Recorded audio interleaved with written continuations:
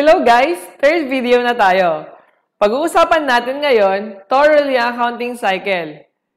Napag-usapan na natin ang 9-step process, pero paano ba ito ginagawa?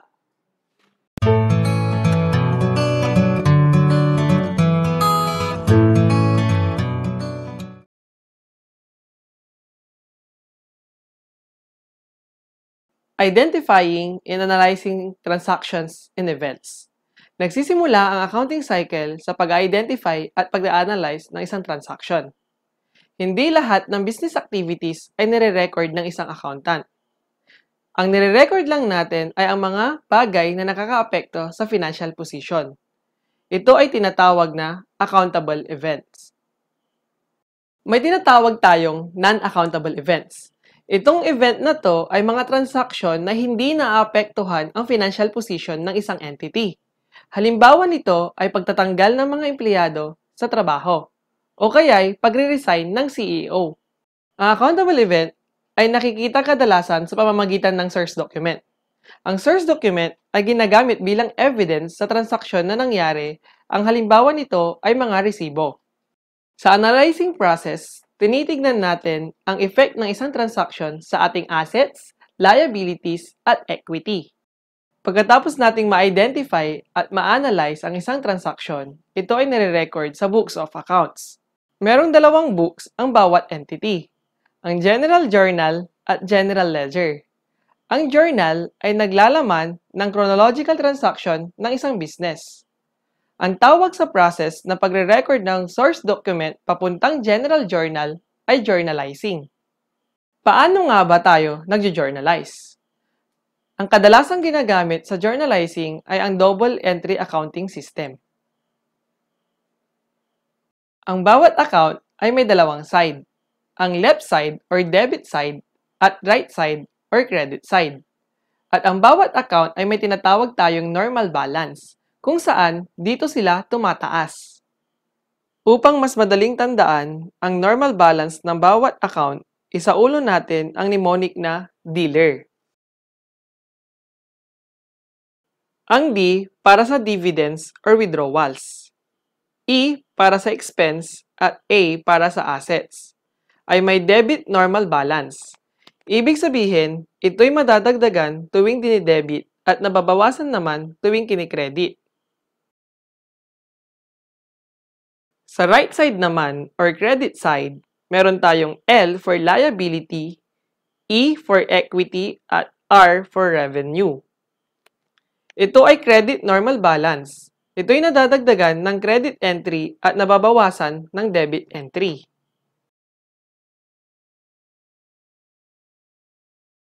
Ang journal ay naglalaman ng date ng transactions, account titles na naapektuhan, at transaction description, posting reference, at debit and credit columns.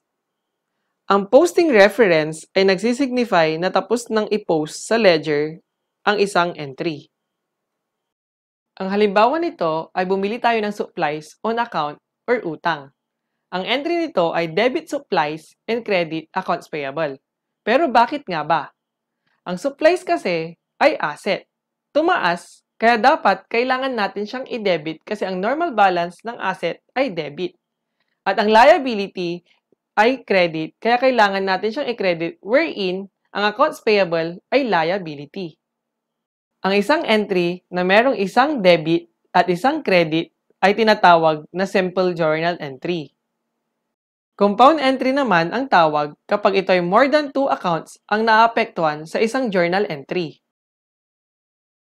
Nag-prepare kami ng problem para mas maintindihan nyo at magkaroon kayo ng guide sa paggawa ng journal entries, posting, at trial balance. Anjan took the 2015 bar examination and successfully passed the test. After a few years of work experience, he decided to start his own law firm. In 2019, the first month of operation, Attorney Anjan Law Firm resulted to the following transactions. January 1, Attorney Anjan invested 100,000 cash in office equipment with fair value of 50,000 to his law firm. So nagbigay daw siya ng cash. Ang cash ay isang asset. At office equipment, ito rin ay isang asset. Yun nga lang, paano natin siya i-value? Pag non-cash ang binigay ng isang owner, ito ay binavalue natin at fair value. Sa makatuwid, kung ito ay asset at ang normal balance ng asset natin ay debit, kaya kailangan natin siyang i-debit kasi nga tumaas siya. Kaya debit cash, 100,000, debit office equipment, 50,000, at credit andyan capital na 150,000. January 5. Supplies worth 10,000 was purchased for cash. Ibig sabihin, bumili daw tayo ng supplies gamit ang ating pera. So sa makatuwid, ang supplies at cash ay parehong asset. Tataas ang supplies at bababa ang ating cash, kaya ang total effect nito sa ating asset ay no effect. So kung tumaas ang supplies, ang magiging journal entries natin ay debit supplies, 10,000 at credit cash, 10,000.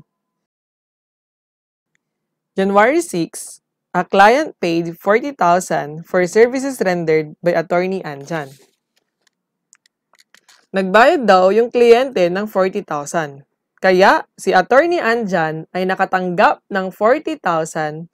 Kaya ibig sabihin, tumaas ang kanyang cash. Kaya ang journal entry niya ay debit cash 40,000. Pero anong ating i-credit?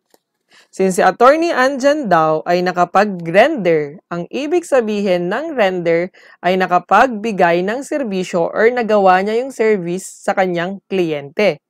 Sa makatuwid, magkakaroon siya ng tinatawag na kita or revenue.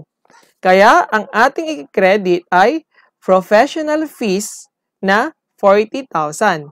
Ang professional fees ay consider as revenue or other term siya for revenue. January 8, the law firm provides litigation services to Hassan on credit. Attorney Anjan billed Hassan 80,000 for the service. Sa transaction naman na ito, nakapagbigay tayo ng services pero hindi pa nagbabayad yung ating kliyente. Sa makatuwid, meron tayong pautang sa ating kliyente na tatawagin nating account receivable. Since nagbigay tayo ng services, magkakaroon ulit tayo ng tinatawag nating revenue. Kaya, kung tumaas ang ating account receivable, i-debit natin siya by 80,000 at i-credit ulit natin ang professional fees by 80,000. January 15, Attorney Anjan provides services to a client and receives 60,000. Nakapagbigay ulit tayo ng services sa ating kliyente. At nakatanggap tayo ng cash, kaya ibig sabihin, tumaas ang ating cash, kaya kailangan natin siyang i-debit. Tama. Debit cash, 60,000 at credit professional fees, 60,000 kasi nga, ito ulit ay revenue. January 18, more supplies worth 10,000 was purchased on credit from D2 Merchandising. Bumili daw tayo ulit ng supplies, yun nga lang on credit or hindi pa natin binabayaran. Kaya ibig sabihin, magkakaroon tayo ng utang na tatawagin nating accounts payable. Since tumaas ang ating supplies, at again, ang ating supplies ay asset, kaya i-debit natin ang ating supplies by 10,000 at i-credit natin ang ating accounts payable na isang liability by 10,000. January 20. Collected cash from services provided on January 8. Nakolekta na daw natin yung pautang natin na nanggaling noong January 8 kay Hassan Company.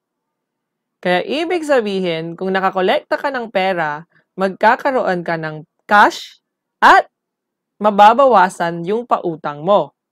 Na kung saan, yung pautang mo ay yung tinatawag nating account receivable. Kaya, ang magiging journal entry natin ay debit to cash, yung nakolekta nating pera, worth, magkano? Tama.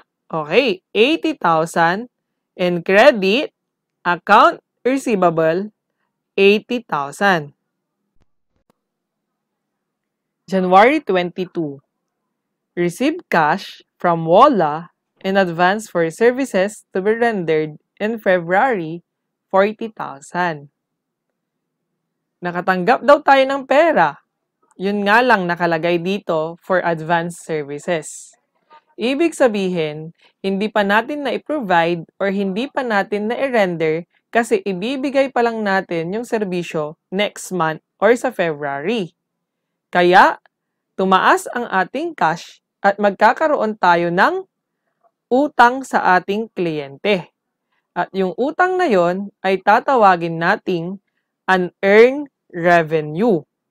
Ang unearned revenue ay isang liability account, kaya ibig sabihin ang normal balance nito ay credit.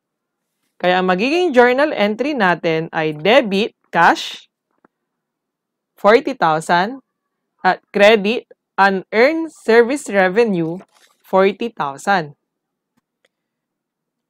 January 28. Paid the supplies purchased on January 18. Nagbayad daw tayo ng ating utang na kung saan nag-arise during January 18. Kaya, mababawasan ang ating accounts payable or liability at mababawasan din ang ating cash. Kung ang normal balance ng liability ay credit, kaya kung ito ay babawasan natin, kailangan natin tong tama. Debit accounts payable 10,000 at credit cash 10,000. January 30. Receive water and electric bill 5,000, telephone bill 1,500, and internet bill 3,000. Itong mga bills natin na ito ay pwede nating matawag na utilities expense. Kaya, kung ito ay expenses at ang normal balance ng ating expenses ay debit, kaya, ang magiging journal entry natin ay debit, utilities expense 9,500, 5,000 plus 1,500 plus 3,000.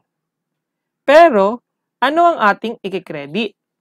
Sa ating transaction, wala namang cash or hindi naman tayo nagbayad. Kaya ibig sabihin, hindi nating pwedeng i-credit ang ating cash. Since nakatanggap tayo ng bill, ibig sabihin, nagamit na natin itong mga to. Kaya, i-record muna natin siya as liability hanggat hindi pa natin nababayaran. Kaya ang magiging credit natin ay credit to accounts payable by 9,500. January 30. Paid 15,000 salary to his secretary, the only employee of Attorney Anjan Law Firm. Ibig sabihin, nagbayad daw ng tinatawag nating pasweldo. Kaya, kung ito ay pasweldo, kinukonsider ito as expense. Tama. Kaya, ang magiging journal entry natin ay debit to salary expense, 15,000, at credit cash kasi nga nagbayad tayo ng 15,000. January 31. Paid 8,000 rent to the owner of the law firm office. Nagbayad daw tayo ng renta. Ang renta ay kinukonsider din as expense. Kaya, debit, rent expense, 8,000 at credit cash, 8,000. January 31. Supplies worth 5,000 remain unused. Ibig sabihin, sa lahat daw ng supplies na binili natin, 5,000 na lang daw yung natitira. Pero, magkano nga ba ang total supplies na binili natin? Kung babalikan natin yung transactions, bumili tayo noong January 5 ng 10,000 at bumili din tayo noong January 18 ng 10,000. Kaya, total na binili nating supplies ay 20,000. Sa 20,000 daw, 5,000 na lang daw yung natitira. Kaya ibig sabihin, ang nagamit natin ay 15,000. Kaya yung 15,000 na yon, since nagamit na natin, wala na sa ating kamay, babawasan natin yung supplies. Kaya, kung babawasan natin yung supplies, i-credit natin ang supplies by 15,000. Pero, ano ang ating debit? Ang ating i-debit, since nagamit na natin, ito ay kinukonsider as supplies expense. Kaya, debit supplies expense, 15,000, and then credit supplies, 15,000. January 31. Attorney Anjan withdraw 30,000 cash for his personal use. Kumuha daw ng pera yung may-ari sa halagang 30,000 na ginamit niya sa kanyang sariling kapakanan. Kaya ibig sabihin, according to your entity concept, pag ginamit mo yung pera for your personal use, ay consider itong withdrawal. Ang withdrawal ay may normal balance na debit. Kaya, debit, andyan drawing, 30,000 at credit cash, 30,000. Para mas makita at maintindihan ninyo, ipapakita namin ang kabuuan na journal entries. Posting, ang tawag sa process na pagtatransfer ng journal entries na mula sa General Journal or Book of Original Entry papuntang General Ledger or Book of Final Entry. Sa posting, dito natin kinaklasify ang mga similar account ng bawat transactions. Sa General Ledger, after makopya ang mga journal entries, kinukompute ang balance ng bawat account. Tinototal ang lahat ng debits at lahat ng credits. Ang pagtotal na ito ay tinatawag na footing. After footing, ang ending balance ay nakukuha mula sa difference ng debits and credits. Ito naman ang tinatawag na cross-footing. Upang madaling ma-identify ang ending balance, ito ay nilalagyan ng double rule.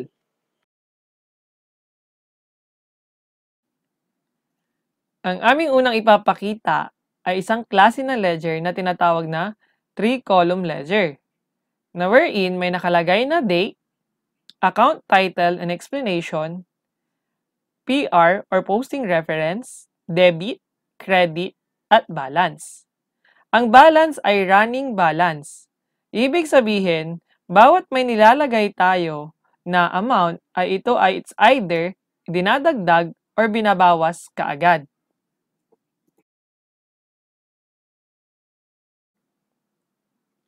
Halimbawa, ipopost na natin ang transaction noong January 1 na kung saan meron tayong debit cash 100,000, debit office equipment 50,000 at credit andyan capital na 150,000. Sa pagpo-post, nakita natin na ang cash ay nakadebit na 100,000. Kaya, hahanapin natin yung cash account.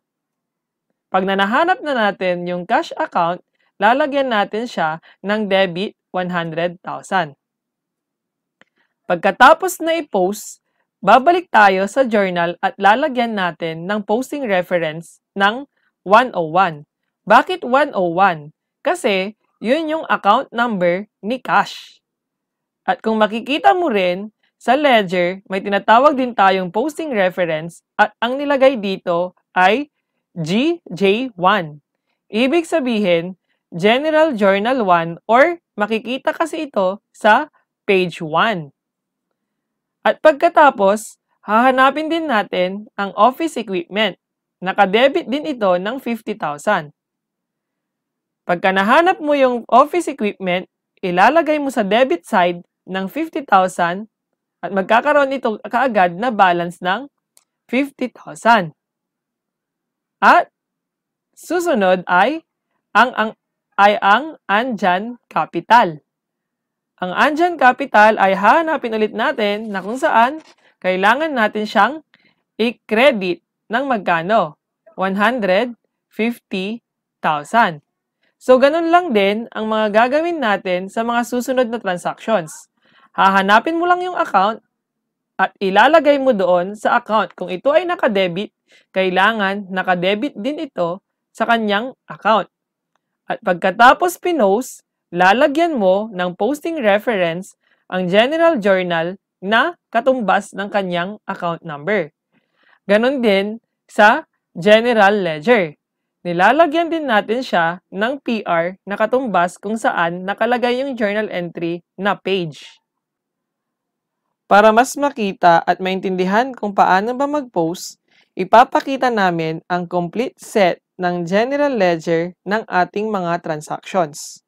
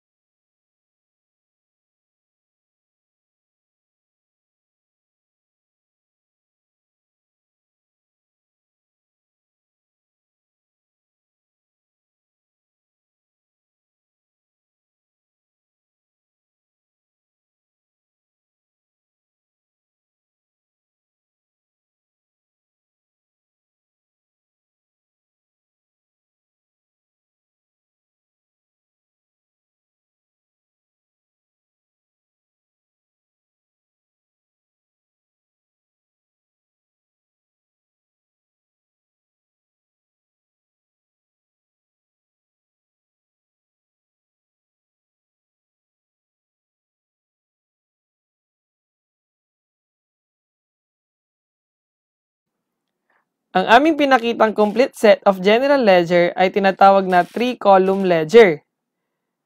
Ang susunod naman naming ipapakita ay complete set of general ledger using T account. Ang T account ay maituturing na simplest form of ledger.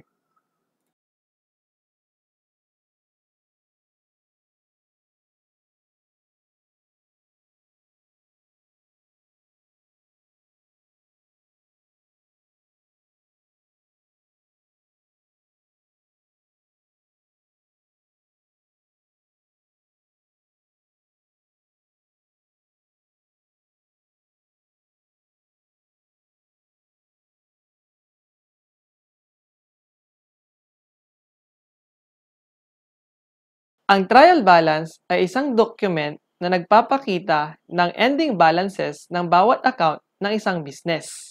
Ito'y piniprepare upang malaman ang amount ng total debit at total credit. Ito rin ay ginagamit para malaman kung may error ka bang nagawa. Pagkatapos nating mag-journalize at mag-post papuntang ledger, ang susunod nating gagawin ay ang tinatawag nating trial balance. Sa ating trial balance, meron tayong company name na isusulat, trial balance, at ang date, January 31, 2019. Ito ay tinatawag na heading. At meron itong debit at credit. At nakasulat dito ang kabuuan ng mga accounts. Meron tayong cash, debit, 247,000. Account receivable, wala. Supplies, nakadebit ng 5,000. Office equipment, nakadebit, 50,000. Accounts payable, credit, 9,500.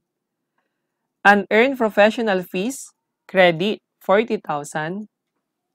Andyan capital, credit, 150,000.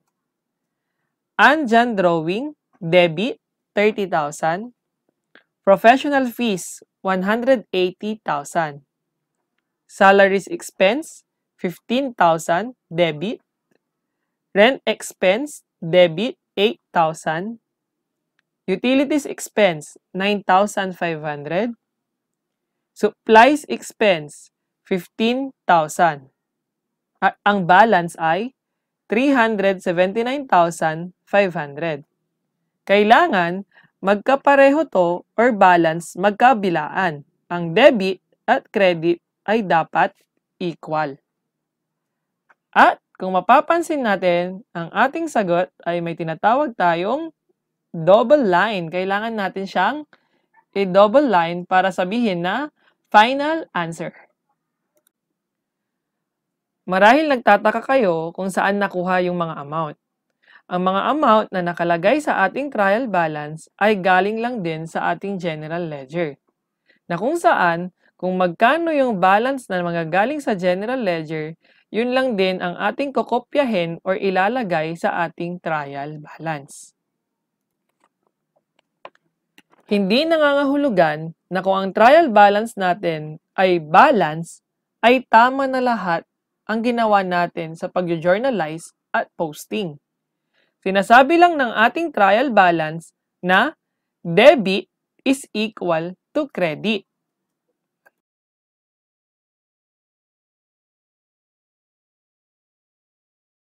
Number 1. A book of accounts where accountable events are initially recorded is called blank. Number 2. Blank is prepared to check whether the total debit and total credits are in balance. Number 3. The process of classifying journal entries from general journal to general ledger. Number 4. Revenue has a normal balance of blank. Number 5. A journal entry that affects more than 2 types of accounts is called blank. We also prepared a problem for you to answer. The requirements are journal entry, general ledger using T account, and trial balance.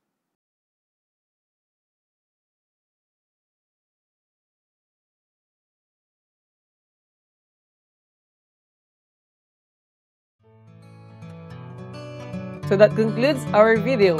Don't forget to comment your answers below. For more videos, don't forget to subscribe and click the bell below.